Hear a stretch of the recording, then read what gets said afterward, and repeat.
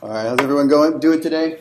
I know it's the end of the day. It's like a long weekend of lots of talks, so feel free to ask questions as we go, and I'll have dedicated time at the end to answer whatever didn't get covered during the talk. But the main goal of this is to kind of go over different ways to use Drupal in a different enterprise scenario. So different ways to mash it up. Go back to here. So my name is John Arroyo. So founder and CTO of Arroyo Labs. So Andy and I are Arroyo Labs, and we build a lot of interesting things for different people. Some involve Drupal, some don't, but we've definitely done some interesting mashups of different technologies. You know, whatever fits the need of the individual client. Sometimes it's Magento or Drupal or 100% custom. It really just kind of comes down to what are they trying to accomplish. So a lot of these the code examples will be on GitHub. The final code, I still been tweaking the last day or two, so I'll put that one up hopefully in the next day or two. But there's a lot of code already available on GitHub. All right, so kind of overview what I'm going to go over. Just kind of dive into what is a mashup. I'm sure a lot of you already know. Kind of just give a high level. Some pros and cons of why you'd want to even consider not just keeping something 100% native to one environment. Dive pretty deep into individual Drupal mashups, and then really go into code on how to create your own. And surprisingly, especially with some of the tools that we've been working on, it's pretty easy. It's a lot easier once you know the tricks. Some of the tricks were hours and hours of frustration, but once it's done, you don't really have to think about it. All right, so what is a mashup? In an enterprise scenario, it's literally trying to take different components, different packages, and squash them together. Usually it's taking some useful set of features from one and useful set of features from another and adding your own logic and pulling it all together. So there are some, I think there's some pretty strong pros. Some people always think it has to be 100% native. I tend to disagree depending on what the goal is, what you're trying to accomplish. So advantages, you can leverage other software. So why recreate the wheel? There are other ways, say you're using Drupal, you can create a module, suck in the data, you're still in the Drupal ecosystem and you're integrating. Sometimes that's not enough, or sometimes that's too much work. So I think that's where a mashup comes in. If you have a legacy system, you really want to, say, use views, you have some great content and a lot of people contributing, but you have this old legacy app that you just don't have the time or budget to rewrite. And I've seen some pretty crazy code, you probably don't even want to touch it. If it works, don't, if it ain't broke, don't fix it, kind of thing. So there could be ways you could consider a mashup where you're not killing the old system. Especially on the front end, if you have some non-Drupal developers who are available to work, why leave them out of the mix or make them spend 3 months getting up to speed? There are ways they can start writing code that they've been familiar with, from day one. I think that's one of the big advantages. So one of the examples we'll show later, the person who did the front end, outside of just hitting save on a node, he didn't know anything about Drupal. And he created a really nice, well-written front end for it. Okay. The power, if you really like administering things with Drupal, it's very flexible ACL. You can create users. You can add them into groups. You can restrict content. A lot of great features that are a decent amount of work to recreate. So why recreate them? Have Drupal manage your data, your users, whatever you want, and suck it into the front end in some straightforward and not straightforward ways. Some people who come from MVC architecture, they get really annoyed with Drupal, so this kind of allows a little best of both worlds. When it comes to commerce, a lot of large enterprise commerce would never consider Drupal commerce, for better or worse. There are some pretty large Drupal commerce users, but a lot of brick and mortar stores and some others, it's a tough sell. So if you're using, say, Magento or even a larger system, you could still try to use Magento with it. Disadvantages. It's not a magic bullet. It's not perfect. It could require you to have a lot more knowledge about the inner workings of, say, the API of Drupal or even PHP as a whole. But that really kind of comes down to the next part is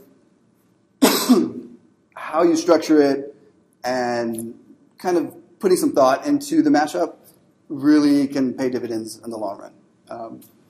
I've seen some, actually one of the examples, some of the code in there that I did not write kind of came into the mix, and it's not the prettiest thing, and it was a real pain to maintain. But the overall mashup was still a success in a lot of ways. You might need some people with both traditional hardcore MVC and hardcore Drupal. And if that's the scenario, it could be difficult just having the amount of resources needed on both sides. Sometimes I definitely work with folks that do both. I feel like I can do both fairly well. But some people really prefer one or the other.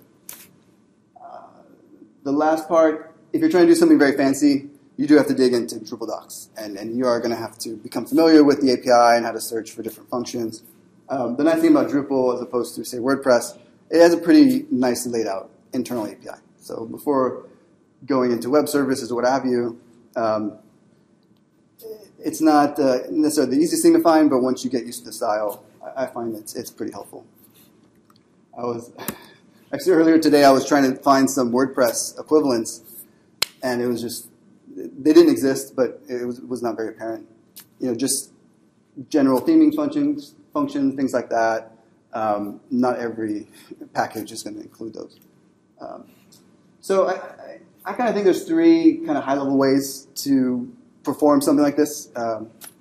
If you really wanted to take Drupal and mix it in with another system, one approach is headless, and I think there's been a couple of talks this weekend on different approaches for that.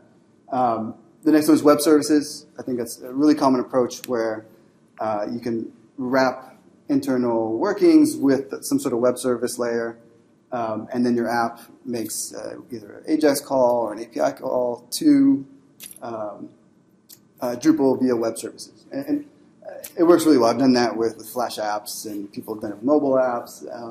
It's pretty powerful. The third one is a lot more complicated and is very specific to certain enterprises. Only had a chance to do it once, but it was kind of fun to build. Drupal maintained all the content, had some elaborate rules on it. It was uploading photos. Everything actually literally got published to another API, and the other API was the master, and it pushed out everything to the front end. So it's similar to the web service approach, except that you're not really serving directly from Drupal. You actually have some sort of middleman, and usually it's just a larger API or some sort of aggregator. So this is one where we did it headless. And I actually did it, there was a couple little gotchas we found with Drupal. Outside of that, everything went fairly straightforward. On the administration side, we set up a lot of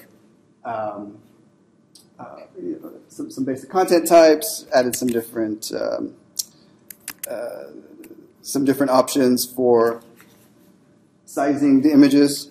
I'll open it up right now.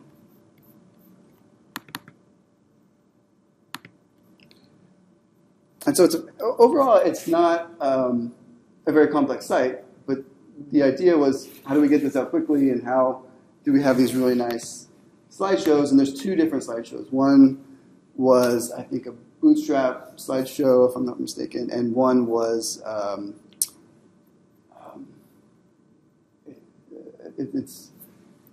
cannot remember right now. But it was a wholly different set of systems. So neither of which at the time were supported inside of Drupal. So we would have had to create a module or some theming to integrate the two. Oh, it's Foundation. So it was a Foundation-based slideshow. So here we have two different slideshows, not necessarily compatible. A lot of just big blocky content. The designers they really wanted everything to adhere to their look and feel. But at the same time, they didn't have a huge budget. So kind of thinking if we could do this all native, it would probably be double the budget. The really good front-end guy I had at the time, he would not have been able to pull off a Drupal front-end like this really quickly. It would require some advanced theming. And, none of the other really good Drupal themers I knew at the time were available either. So it was kind of, all right, let's do a mashup. And, one of the side effects of it was it runs pretty quickly. They have it running very little resources now. What kind of front end is it? Just HTML or is it some other framework? Yeah, it's I think it's just raw. It's not even using Bootstrap. So the guy is the one who actually did the markup. He's really into writing his own kind of very lean, very specific markup. So he used some of his own conventions, but he didn't want to use Bootstrap or Foundation directly. Okay. So everything was just very specific. And, Custom HTML. Yes. Which is kind of more of a rarity these days. But he could pull it off, so we'd usually let him. It's just simple grids at the end of the day, and they still keep these maintained. They keep the site up. They were going to turn it into a big e-commerce store, and they just were like, "This is fine. We drive all the traffic to our retail stores, and we'll deal with e-commerce down the road." So all in all, I think it was a really great learning experience for trying to do some Drupal mashups. So go to the next one.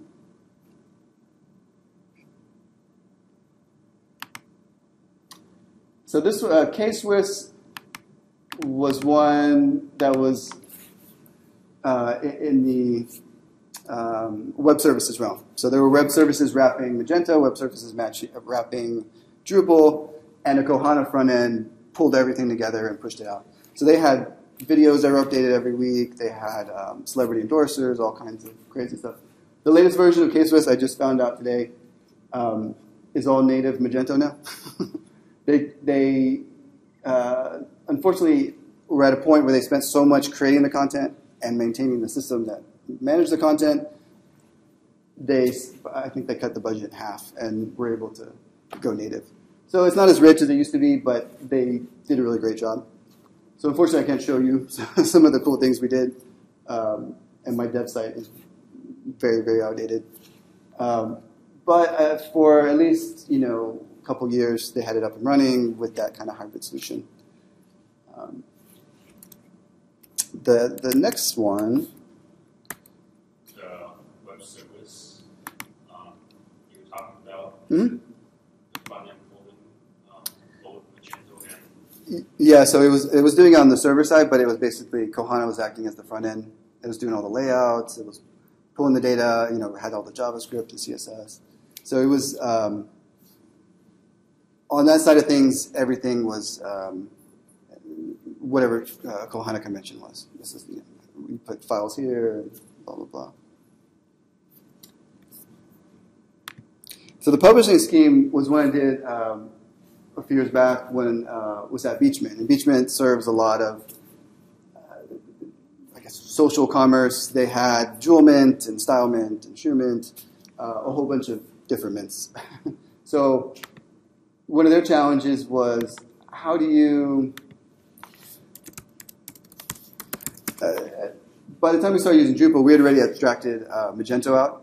So there was no native Magento theming. Everything was done at the time in Zend on the front end, custom theme, Magento, the custom API wrapping Magento.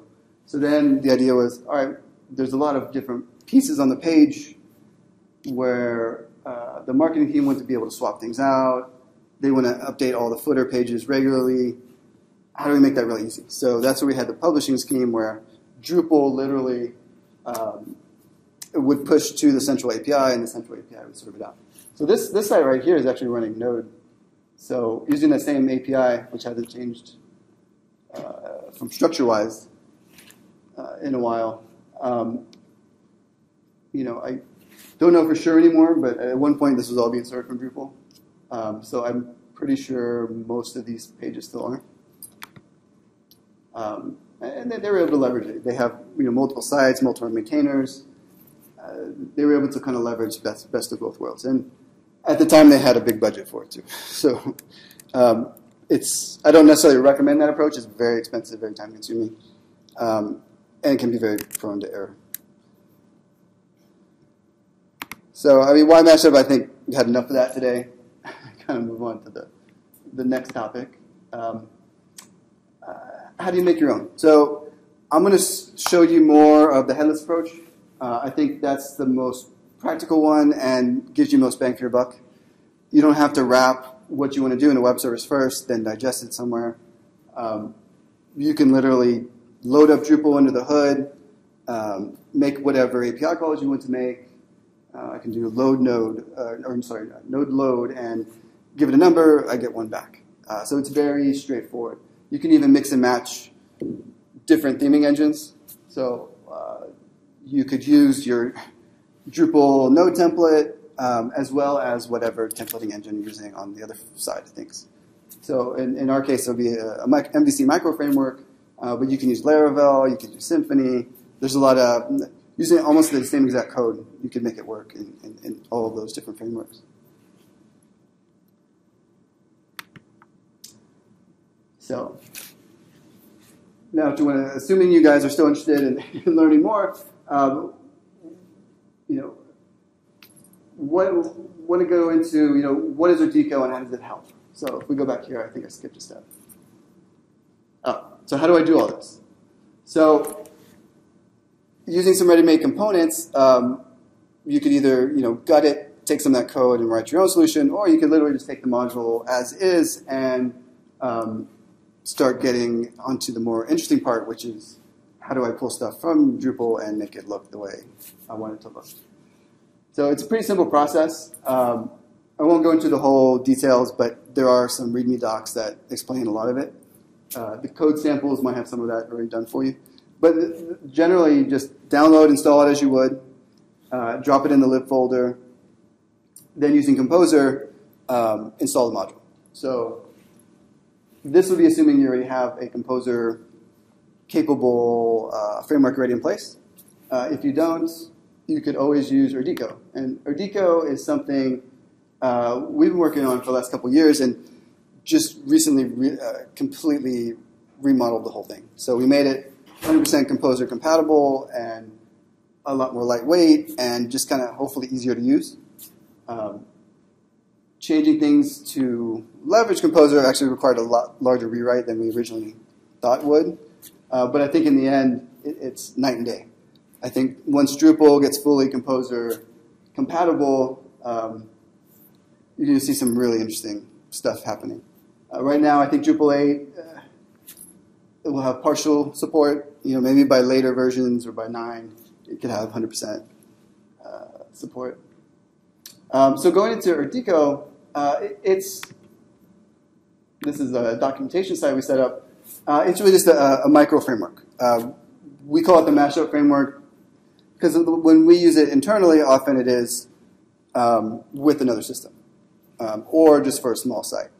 If you want to do a really, really large site, sometimes having all those different bloated Symfony components can work to your advantage. When you're doing a mashup, I think they get in the way a lot of times. And you're trying to avoid bloat. Why add more? So here's what kind of led to development of this framework. So going back here, these are, in order to get a fully, all the code needed for Ardico and Drupal's module, it's literally these 3 command lines. This one is not even much meat into it, but it's Composer, create project, Ardico, and then give it a folder name. So let me go back to full view.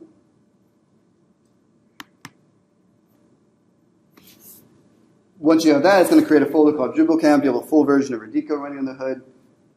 Go into that folder and all you do is require or decode Drupal. And they're just standard composer commands. There's nothing new to learn. The idea is, if you know web development in the PHP world, we shouldn't be enforcing or twisting your arm too many times. It should make sense. So again, kind of the idea is enterprise glue, and that's kind of a little tagline I came up with. We've used it with Magento, with Drupal, kicked it around, not in a production site, but internally with WordPress and Shopify and some other things. And with some caveats I'll go into later, you could literally have a page that is bootstrapping every single of those different applications and pushing out some of the content. In practice, there are, because it's still PHP, if your underlying framework is not namespaced properly, you will have collisions. Frameworks moving forward, you'll see less and less than that as an issue. So how does it look? So in Arroyo Drupal, this is the module that will allow you to kind of bootstrap and suck in data from Drupal with very little effort. One of the ways it does it, I'll go into the implementation later, is by calling a few select pieces from Drupal, which will start the whole instantiation process. After that, as long as I namespace it as the root, which is the first line, I can call any function. Node load, views, view, it doesn't matter. The next one is kind of a magic method, more OOP-looking function, but it's really the same thing.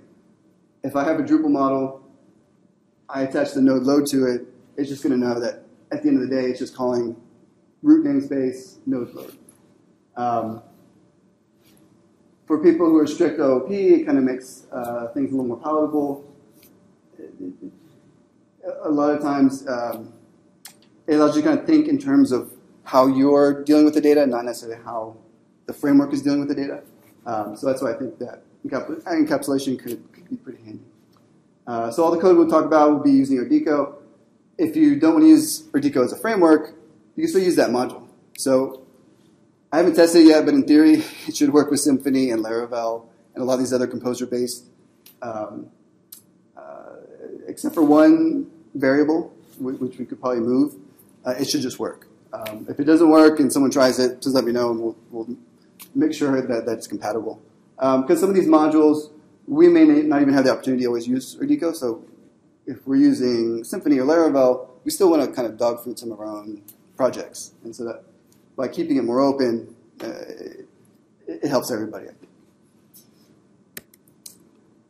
All right, so let's go deep into the code now.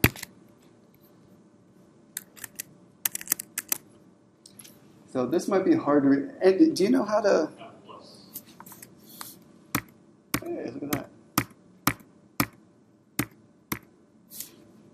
Let's make this a little bigger.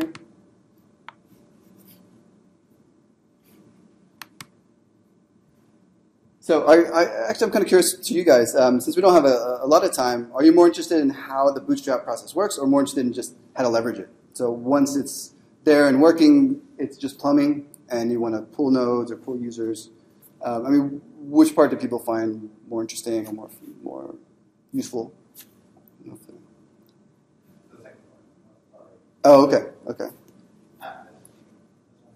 Okay, well, I can still give an overview of how it's bootstrapped, but not go too much into the details.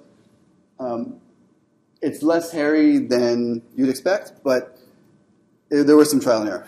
There was definitely a couple of little gotchas. So let's open up. Here is the Drupal module. So in order to use Drupal, all we do is instantiate either directly or indirectly the Drupal model. And it's a very simple model. Mostly what it's doing at this point, it has a magic method to call a Drupal function. The most important thing it's doing is actually loading up Drupal behind the scenes.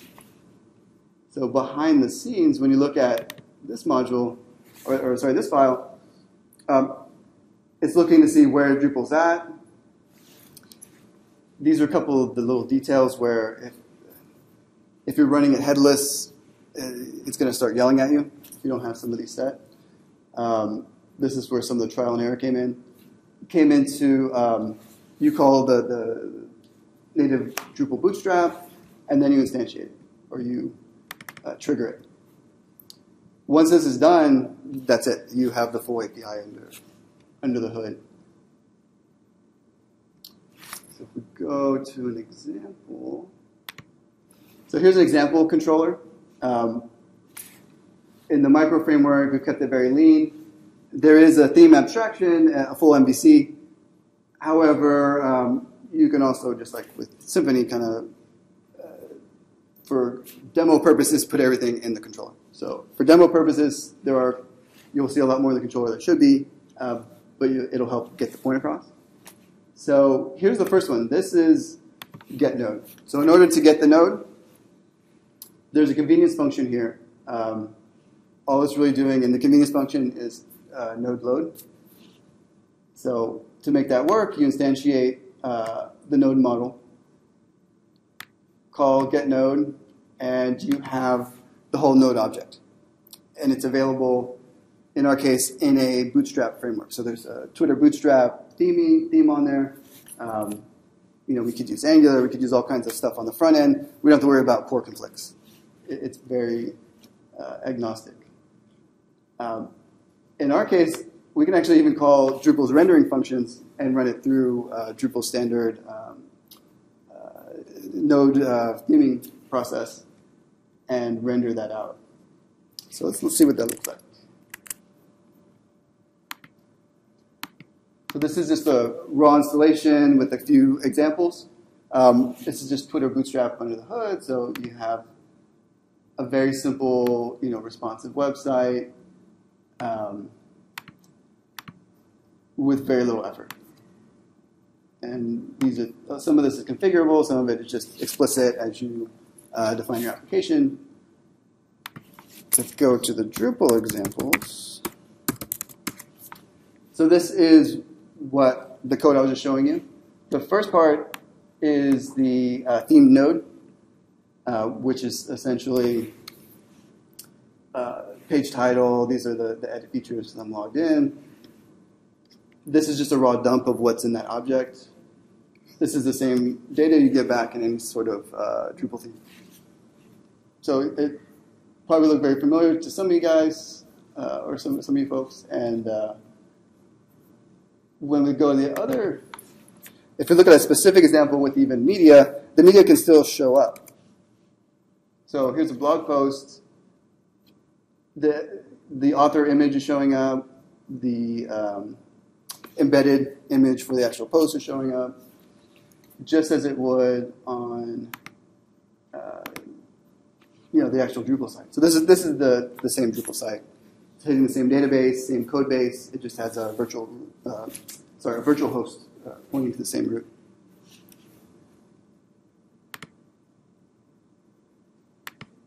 Here, this one, I'm not spitting out the debug details, but I think folks get the point. If we go to the users, this is another cool example where I'm just making a database call using the Drupal database API and spitting out all users. So where's that one? We have this example user controller. And we have a function called, I think, this is called all, get all. Here we go. So get all is just saying select users and give me these two fields, push it back out. Once I get that push back out, all I'm doing is grabbing the name, creating a link, and putting the user ID in there. Click on it. That's the user. Actually, if I go here, there's the admin use. Okay. So there is no elaborate profile set up right now in Drupal. It's pretty much out of the box. So there's, if I upload a photo, it'll show up there. There's full theming capabilities here if you want to take control over that content. So where it kind of gets a little more exciting, so let me go back. you can start reusing components as needed. So in this case, here is, oh, that's not right. Update. Bad link in there. I can reuse the built-in Drupal. Oh, it's because I'm already logged in. So let me log out. All right. So now I'm logged out. It'll let me log back in. And the funny thing is that redirect that was happening, that was actually getting pushed out from Drupal. That wasn't even getting pushed out from Deco. So this form is literally the same form you'd see in Drupal. Same markup, same everything, same security, hash code. And this one, actually it's here. Show you how I did that one. Again, just instantiate a generic Drupal model. All I'm doing is calling Drupal get form, user login. I render it, and I push it out to the front end. So those 4 lines of code give me a full working login, and I can actually use it. And it still has security. So redirects me back to my user, and I'm logged in. So that's all cool, but for some people, they think that's ugly. So I showed them some default Drupal, and they're just like, they scoff at it because it hasn't been themed yet. So what does it look like when it's themed? This is done a little bit differently. I'm just using a simple form, but have some styles associated to Twitter Bootstrap on it, and it looks much different. And there's little highlights, and buttons have mouse over parameters. So if I look at this one, I just call it login 2 for lack of a better name. The only thing I'm really having to pull from Drupal in this case is the security solve. So I have to still build the form, but instead of rendering the form, all I'm doing is yanking out the build ID, which it uses to do a security handshake. I send that to the view layer, and all the view layer is doing is spitting it out. So there's only one line of PHP in this whole form, and it's just spitting out the build ID. Everything else is just plain HTML. And that allows you to still do the same thing. So this form will also log me in. Oops. Let's go back. I haven't added error handling yet. So admin. Yeah. So now I'm logged in, and same thing happened as before. So I think that's what, one of the nice things about being headless is I didn't have to wrap any of these functions. They're just readily available. You can do Google searches. You can, go through all the Drupal docs. It's really not hard to really find what you're looking for. You have both the Eco and the Drupal running on the same. Yeah. So I actually have, to get to the Drupal admin, I have a separate virtual host for that. So if I go, they actually have independent sessions. So if I was logged into the admin and I was on the Deco site, it wouldn't know that I'm logged into the admin, but it's still using the same user data. So there could be there are ways to abstract that out, but it gets a lot more hairy. If we were using memcache or something else, we could probably do that a lot easier. Let's see.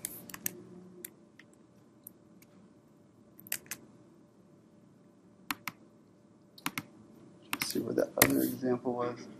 We can also create users, which is, I gotta log out first, or it won't let me. So I didn't add any fancy error checking or anything, but it will fail if it isn't a valid user or if it's a user that already exists. 2.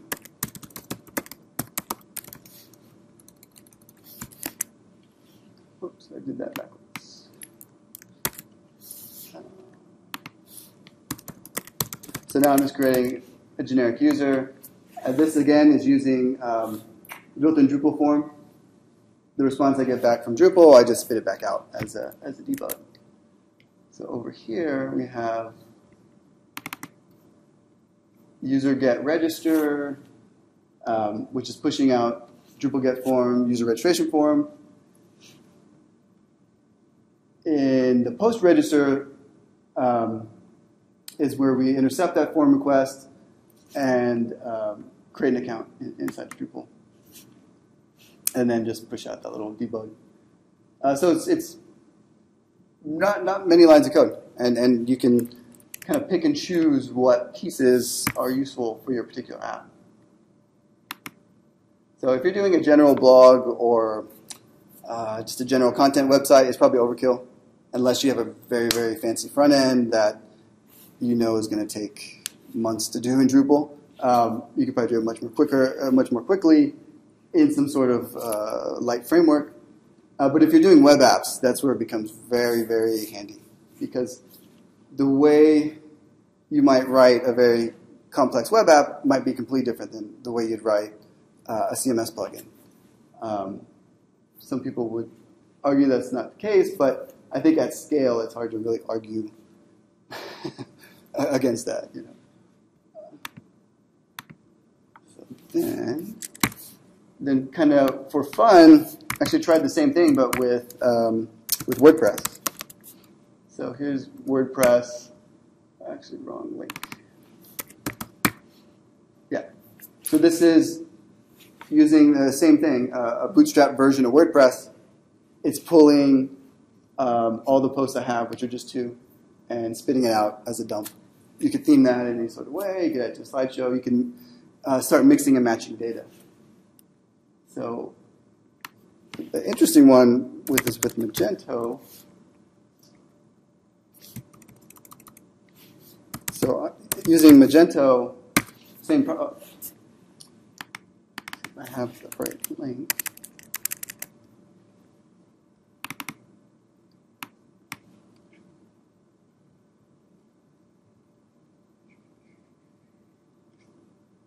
Oh, here we go. Products.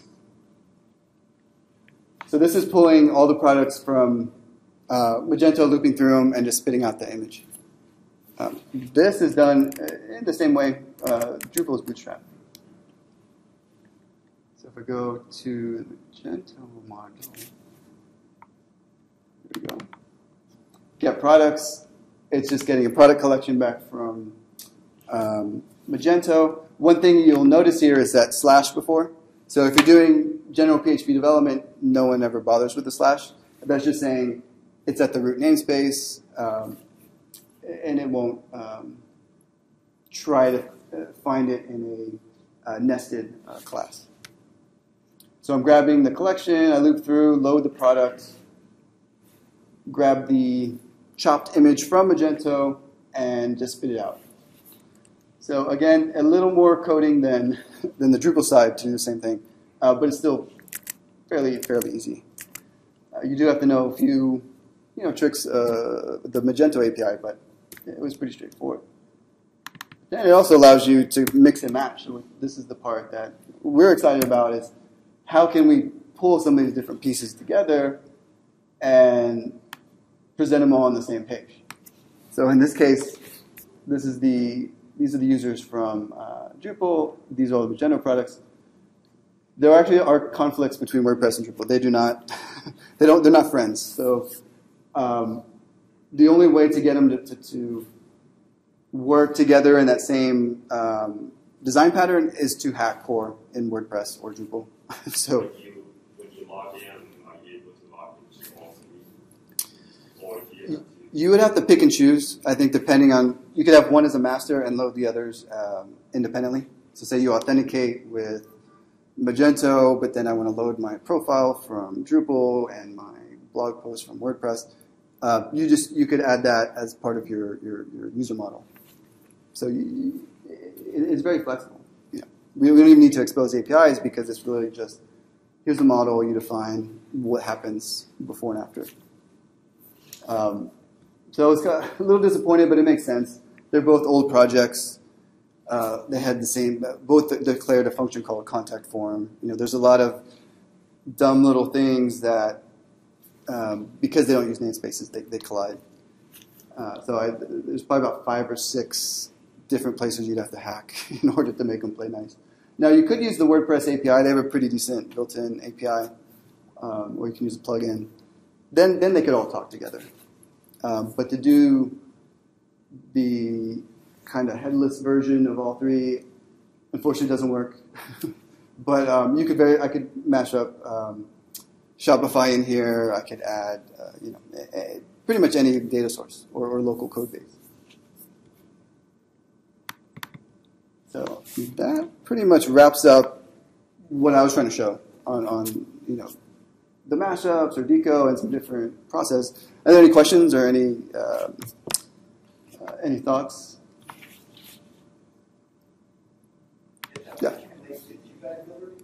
Yeah. Yeah, so we actually built that from the ground up. So it's raw PHP. It does use a Turo router. Turo is a micro router. It's kind of similar to Python routing. Other than that, it's pretty much all. Yeah. So it's on GitHub. It used to be in my Arroyo account. Now it's in Arroyo Labs. But yeah, it's all free, open source. You can redistribute. We're just now starting to add packages because it's Composer enabled. So it's been fun kind of putting that together. And the documentation is coming together. There's definitely a lot more than there used to be, but it has a lot of the basics needed to get rolling. Oh, thanks. Yeah, I think it's a lot more work than I thought it would be. It's like, it's just originally started out as regular MVC, and then I decided micro framework makes more sense. I think it's a misnomer because it was still a lot of work because you're trying to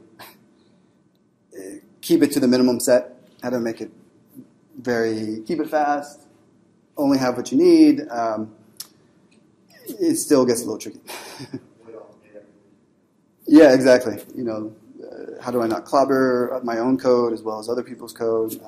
So we use namespaces. We do have cache built in and some simple configuration files. Everything's JSON based.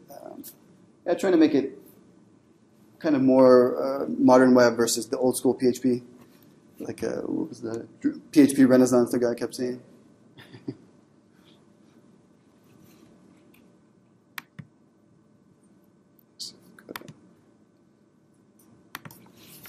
Go to GitHub real quick.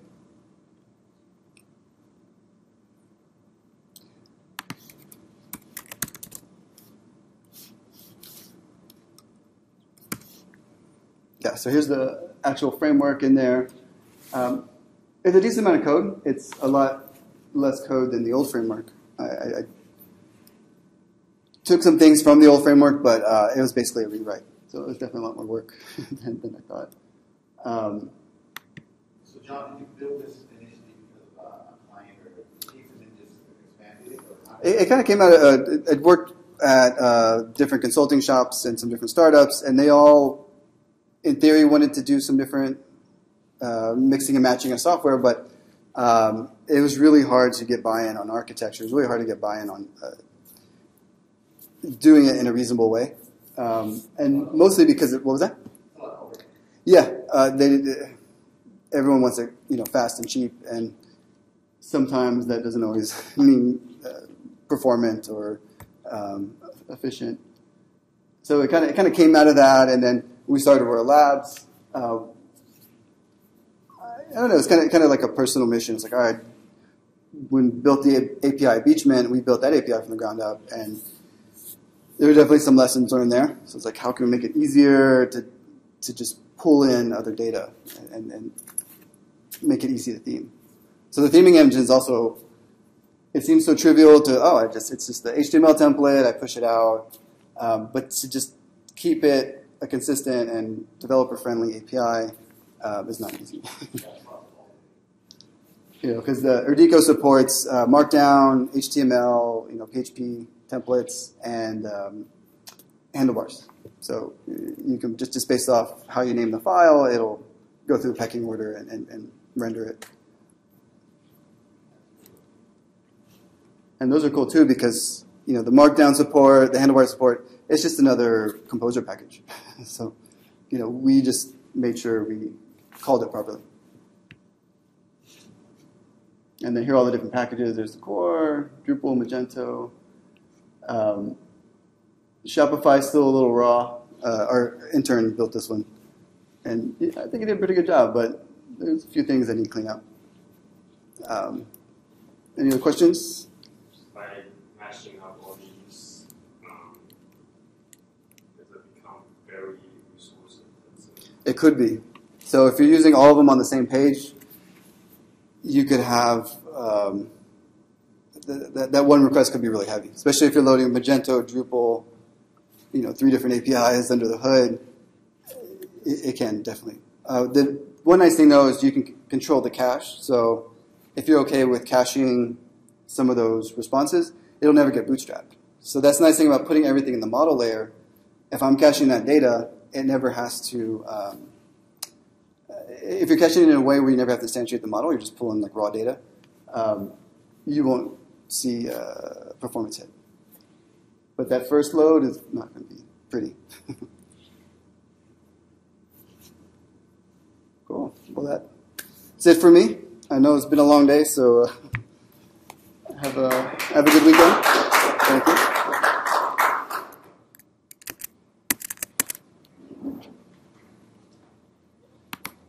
It's very interesting.